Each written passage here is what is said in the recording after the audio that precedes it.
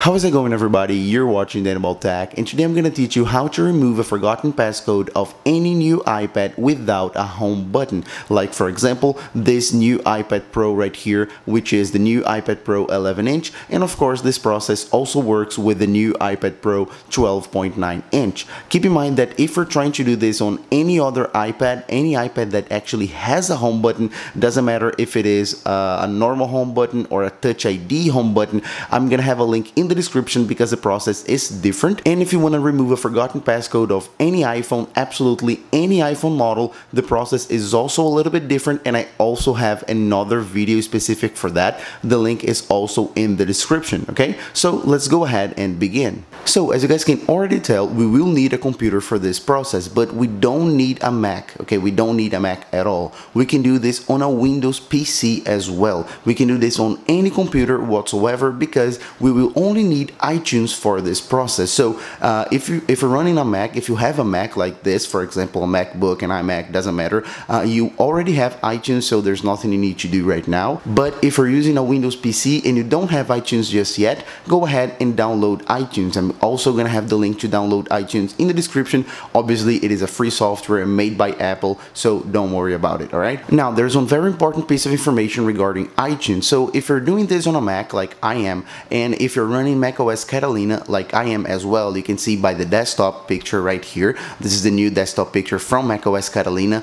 You probably know that iTunes was terminated. It doesn't exist anymore from macOS Catalina on. So how are we going to do this? It's actually very simple because the process is exactly the same, but instead of using iTunes, we're going to use Finder, or normal Finder, the app we use to manage our files. iTunes was completely integrated right here in our Finder, so don't worry about it because again the process is exactly the same. I'm gonna show you on this Mac running macOS Catalina, but it's exactly the same process, same buttons, same step-by-step guide, so don't worry. Okay, so now that we have everything installed, I still have to tell you a little bit more information. One, this process will work on any iOS or iPadOS version. As you can see here, I'm running iPadOS 13, so is the newest iOS iPadOS version, as you guys can see. But if you're running iOS 12, it will work exactly the same way. And another important thing, you will lose absolutely everything from your iPad after this process. Okay, this is very, very important. We will actually erase our iPad, like completely wipe out all data. We're gonna do a factory new process, as if you're opening it up out of the box. First day is gonna be completely zeroed, so we're gonna delete all data. But of course, you can later restore from a backup, so don't worry because you can recover all your information later.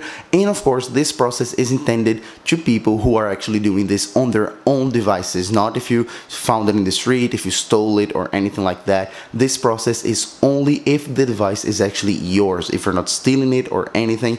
And this is very important because if you're doing this on a stolen device or on a device that you found on the street, this is not going to work. Okay, I'm already telling you, this will only work if you're doing this on your own device. I can't stress this enough. All right, so without all of those minutes of very, very important information, we can go ahead and begin. And the first step, of course, is to actually plug our iPad to the computer. I have two different cables here because I have to explain you this. If you have an older Mac or an older computer for that matter, you're gonna use a cable like that, a USB on one end and USB-C on the other end, because as you know, the new iPads use USB-C.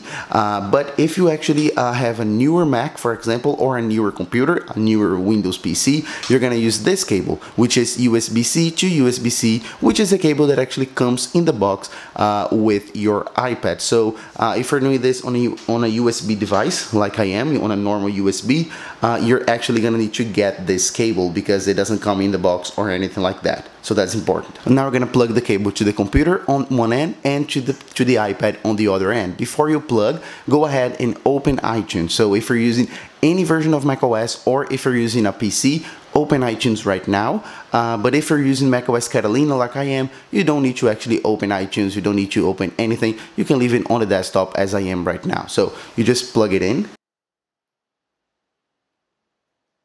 And now that the iPad is plugged, you're gonna wait for it to actually charge. So I'm gonna have it right here. So as you guys can see, it's already charging.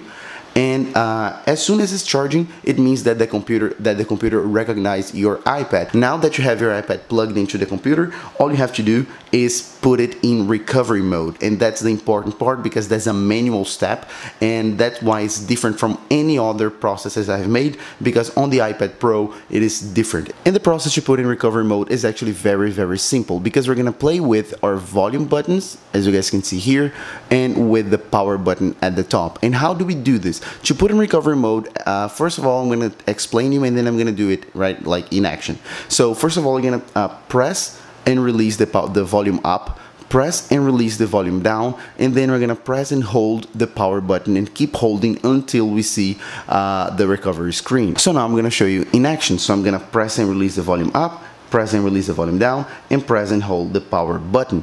So as you guys can see, you have to be a little bit fast. You can't go too slow, otherwise it will go into like Siri mode. But if you do it a little bit fast, so volume up, release, volume down, release, and press and hold power button. As you guys can see, I'm not pressing and holding any other buttons, just the power button. And as you guys can see, just like that, you see the recovery mode screen, and all you have to do is release the power button, and now you can actually already put your iPad right here on a table, on a desk, or anything like that, because we're not gonna mess with it anymore. And very important, never unplug the cable, okay? So always leave the cable plugged in, and don't touch the iPad, because everything we need right now we're gonna do from our computer. So as I mentioned, if you're using any other version of Mac OS, older version of Mac OS, or if you're using a PC, you will have iTunes open, and you're already gonna see the recovery mode screen. iTunes is already gonna tell you you are in recovery mode. But if you're using Mac OS Catalina, now we go ahead and open Finder, and then we're gonna go here on your left sidebar here and open iPad. You're gonna let it load. And now we get this pop-up screen saying there is a problem with the iPad that requires it to be updated or restored. This is the same screen you get. Doesn't matter if you're doing this on Finder or iTunes, it is the same screen.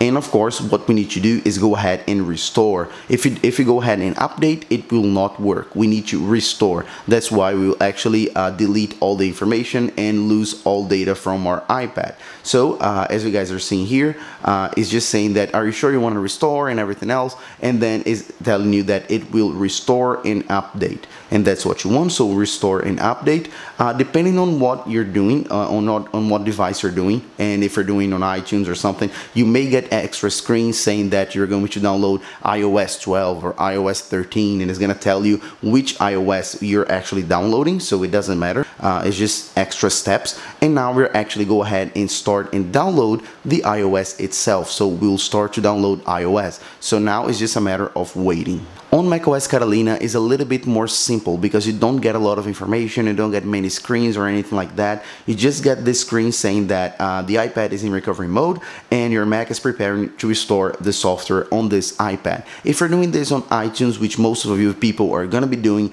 you're probably going to see much more information. First of all, you're going to see the download screen, which is going to be somewhere around here at the top right corner. So then you can see how the process and the progress and how long it's going to take for iTunes to actually download the software. So on that stage, you just have to wait. Just wait for iTunes to download. Don't unplug the iPad or anything like that. Just let iTunes download. And another very important thing, if your download takes a lot of time to be finished, maybe your iPad is gonna come back from recovery mode. This is very important. If your iPad comes back to life, if it comes out of the recovery mode, just wait for the download to finish. All right, so wait for iTunes to download iOS, and then you're gonna put your iPad into recovery mode again. So wait for the download to finish, then follow the same process, volume up, volume down, and press and hold power button, and then you're gonna put in recovery mode again, just after the download has finished, because then we will start the process. So this is very important. So now all you have to do is wait. And then guys, after the download finishes, the computer will start automatically restoring your iPad. So now we already can see a new screen, as you guys can see right here, with the Apple logo and a status bar at the bottom. It's probably hard to see because of how far it is, but there's a status bar, a progress bar that's being loaded right here at the bottom. So then all you have to do, of course, is just wait. Of course, if you're doing this on iTunes, you're gonna see a lot of screens, a lot of information right here at the top saying extracting software, verifying, installing, and everything like that. But as I said, on macOS Catalina is much more simple because it's being done via Finder. So then all you see is your Mac is preparing to restore the software on this iPad, but it's actually exactly the same. It's just the amount of information you get. And then you're gonna get this other pop-up screen saying that your iPad has been restored to factory settings and is restarting. You're gonna get a very similar pop-up window, a pop-up screen on your iTunes as well, saying that has finished it, and the process, the rest of the process will be finished on your iPad, on the device itself. But still, leave it on. Don't unplug it just yet, just in case. So still let it do its thing. There's nothing you need to do now. And then guys, just like that, we're done. As you guys can see, our iPad has automatically restarted, and we are seeing right here our welcome screen, which is our setup screen right here, saying hello in various different languages. And now all you have to do, you already know, is just normally set it up. So you can now unplug from the computer. Okay, you're fine. You can just go ahead and unplug it, and you can close iTunes. You don't need any more iTunes or the computer or anything like that, and the process is normal. So just go ahead, set it up, put your language, put your Apple ID. Here's the part that if you have a backup, it is important that you actually go ahead and recover from the backup, so then you don't lose any information or anything like that, and your old passcode is gone. You have successfully removed a forgotten passcode of your new iPad Pro without a home button. So that's pretty much it, guys. I hope you enjoyed this video. If you did, please make sure and go ahead and hit the like button down below. Also, please make sure to go ahead and hit the comment section and tell me what were your problems, if you had any problems, and if you have suggestions or anything like that. I'm gonna answer everybody. So that's pretty much it, and I'll see you guys in a couple days. Bye bye.